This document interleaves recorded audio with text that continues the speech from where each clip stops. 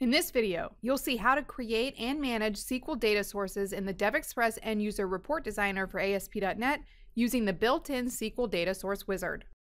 You can use the SQL Data Source Wizard to create and edit queries of an existing SQL data source.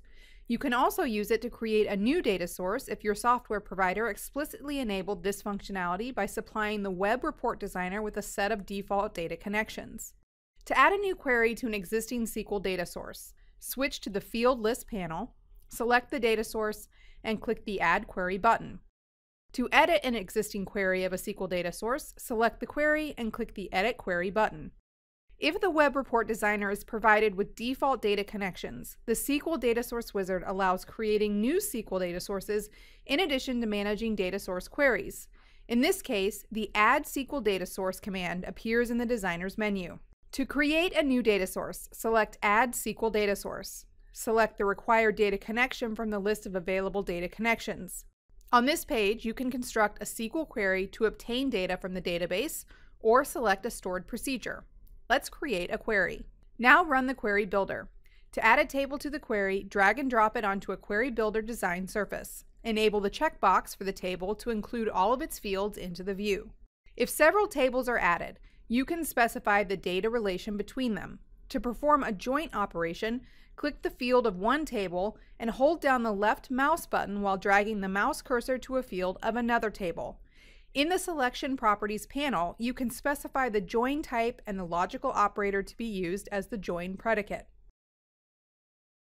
Specify a name for the query by setting its name property. To filter resulting data at the data source level, create a filtering expression. Click the ellipsis button for the filter property, and in the filter editor, construct a filter expression.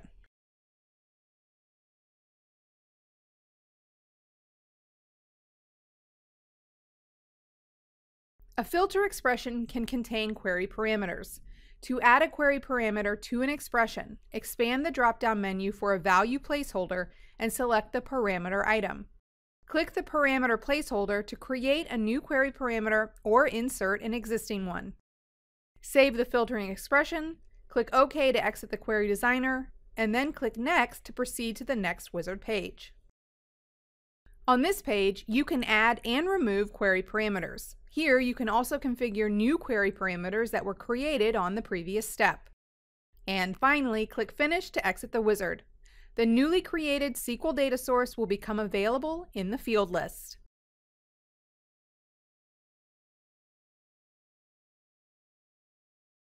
And that's it. Thanks for watching, and thank you for choosing DevExpress.